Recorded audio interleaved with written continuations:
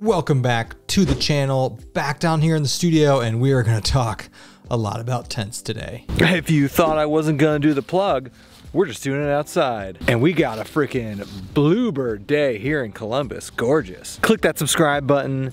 Click the notification bell. We do go live a lot. We have a podcast too. Check that out. And if you want some sick merch, there's a link in the description. Back to the video. In today's video, we are going to go through everything that you need to know about tents.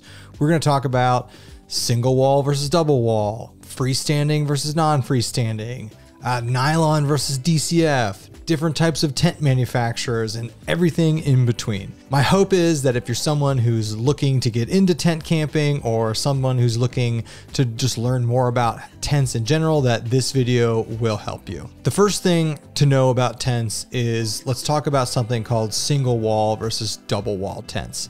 Now, in the past, the vast majority of tents were double wall. And what that means is literally what it means is there's two walls. So generally that means there's an inside kind of mesh bug netting and a rain fly on top of it. So most people are kind of familiar with like the concept of a rain fly. That's the double wall. Here is the Z-Pax Ultiplex. I've got a sweet video on that. Check it out if you want to know more about this tent. But this is a good representation of what a single wall tent is. So there's one wall here, right?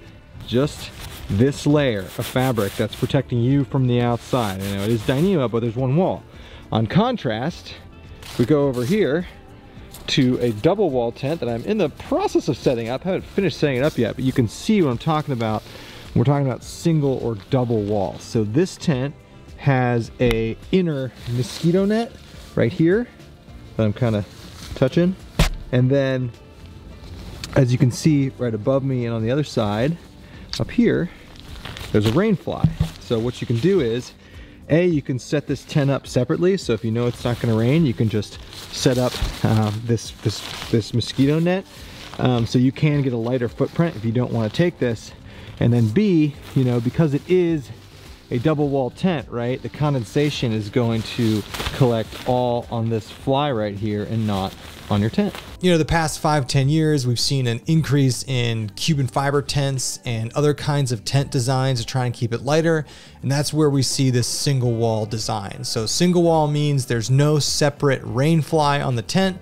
You just have one waterproof layer that's separating you from the outside. Let's talk about kind of the pros and cons and why this matters. So the obvious pro to a single wall tent is it's lighter, right? You don't have two different types of fabric. It'll pack down smaller. You have one layer, it's a lot lighter. Now, these single wall tents tend to be DCF or something called Cuben fiber. I have a great video talking about what Cuben fiber or Dyneema is. If you want to learn more, check that out right up in one of these corners. I'm pretty sure they make single wall tents that are not Dyneema, but I haven't really seen that many of them, and it's generally much more of a thing with Dyneema tents. So a double wall tent can be better in a variety of conditions, and the biggest difference for me is in a double wall tent design, you won't have condensation build up on the inside of the tent. Where I backpack in the Midwest, it's humid in a lot of parts of the country, you know, anything other than out west. And what will happen in humid environments is overnight, when the temps start to cool down, if there's a lot of moisture in the air, that water will collect and condense on surfaces that cool down. So it mainly happens a lot more in the winter when you get a lot cooler temps overnight. But what will happen is you'll wake up on the inside of like a single wall tent and you'll have condensation that's going to be like forming on the top of the tent, on the sides of the tent. And this can be an issue because one, it can drip down on you. And in the winter, if it drips down on you and then freezes, that's a problem. If you're using real down and it drips down on the down, that's a problem. So you can run into some issues, and I have in tiny single wall tents where like maybe my sleeping bag is up against the wall and it gets wet overnight, and in the winter that can be a real problem. Going along with that, another disadvantage to the single wall design, and it plays into this whole condensation thing, is ventilation. So with a double wall design, usually, you know, the inner layer is mesh and the outer layer is like a nylon, but at the ground, the base of the tent, usually there's a gap between the two, so you can have airflow come up into the tent and kind of help you with that condensation. So a double wall design, you're gonna have less issues with things condensing on the inside of the tent. It'll still condense, it'll just be on the rainfly, and you'll have better ventilation. So some pros there. My advice would be probably go with a single wall design. But if cost is a factor and if you're like always in humidity, maybe not. But yeah, we tend to favor weight over all things.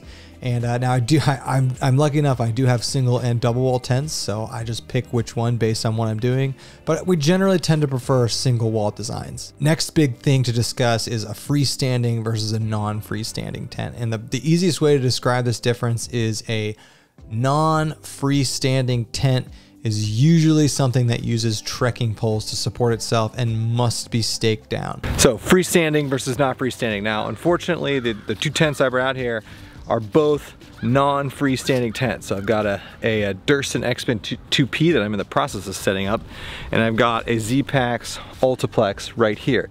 These are not freestanding tents. They both require the use of trekking poles.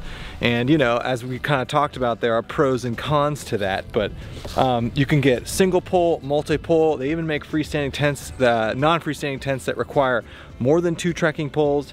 So a good example, I've got 2, so I've got a 2-person non-freestanding tent right here, and then over here, I've got a 1-person. A freestanding tent, like a classic tent with the poles, you know, you can lift up, you can move around, you can place it somewhere. You don't necessarily have to stake it down. And there are pros and cons to each design. The biggest pro to a non-freestanding tent, kind of like the single versus double wall thing, is they tend to be a lot lighter because you're not carrying tent poles and you're using your trekking poles to kind of build the shelter. Obviously, if you're someone who doesn't use trekking poles, this could present a bit of a problem. So you've got weight. You know, freestanding tents tend to be a little bit heavier because you have to bring poles.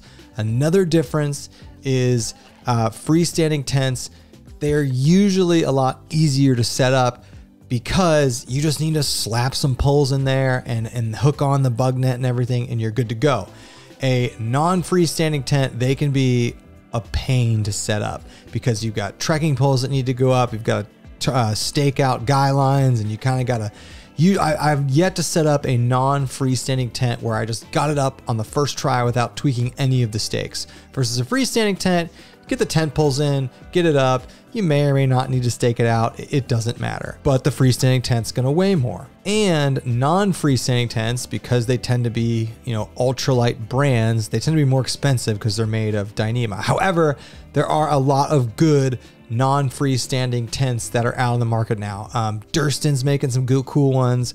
REI actually makes some good lightweight non-freestanding tents, so there are more options. My advice, if you're someone new to camping, I would go with a freestanding design, or if you're someone who camps a lot in areas where staking a tent is really hard. Like if you're going out in Utah or out west where you're camping on rocks, getting a stake in the ground is difficult, having a freestanding tent will help you a lot. Let's talk a little bit about tent materials. So back in the day, they made canvas tents. We don't do that anymore. The vast majority of like your big box tents are going to be a nylon or a sil nylon. You also have Dyneema tents. Now, Dyneema tents, much more expensive, much more lighter, and almost always single wall. So let's talk about Cuben fiber tent.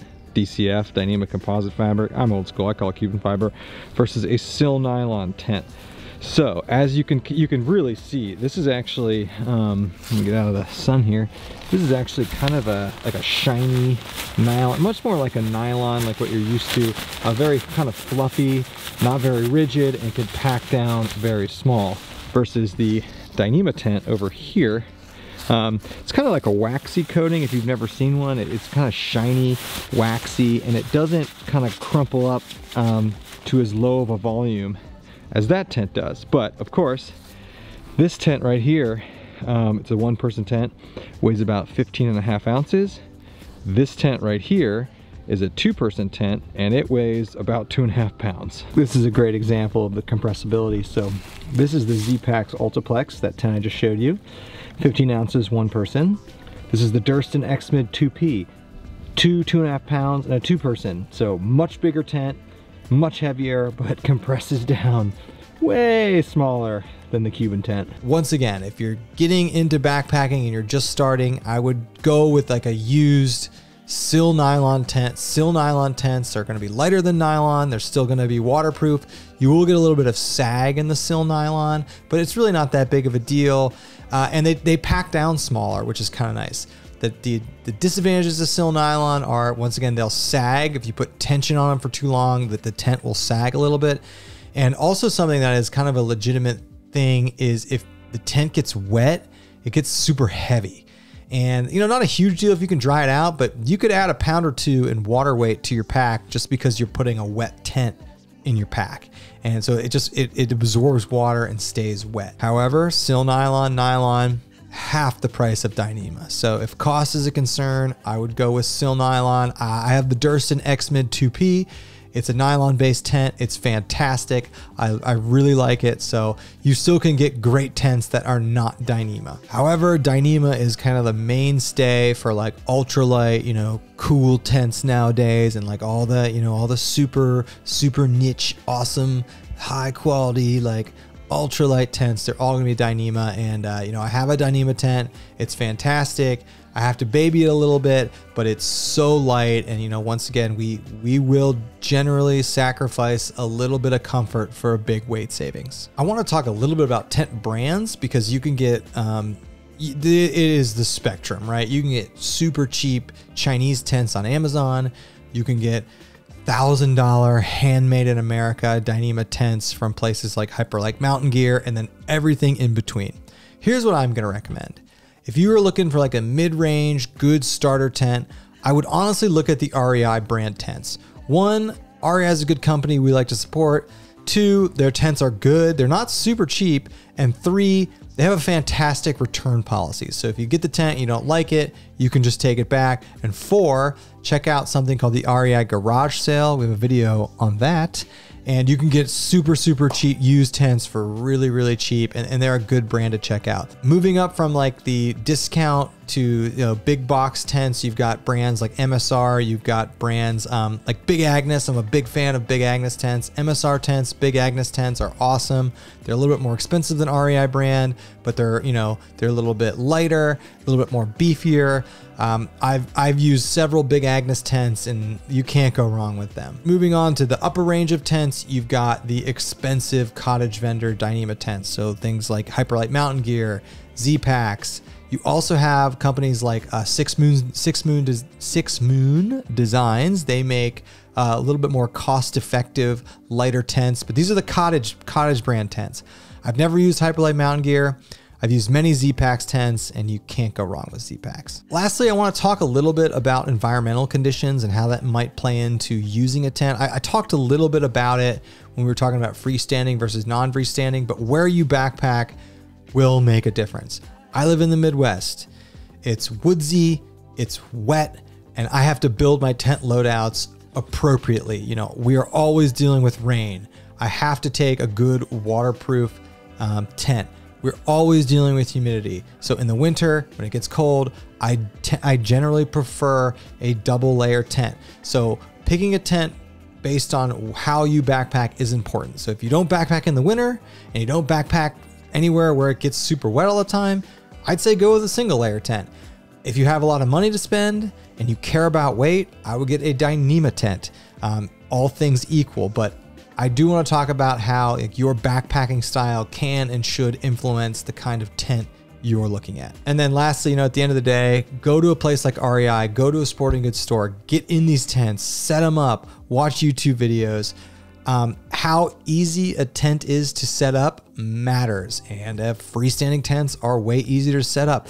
I've been in the Great Smoky Mountains in November when it was raining and snowing and sleeting, and I luckily had a freestanding tent and I was so happy to just be able to erect a shelter super quickly. So all these things matter when picking out a tent. So that is it for this video. I'm hoping we covered, high level, all the things you need to know about tents, and hopefully these tips help you picking out a tent and make you a better tent camper. Bye-bye.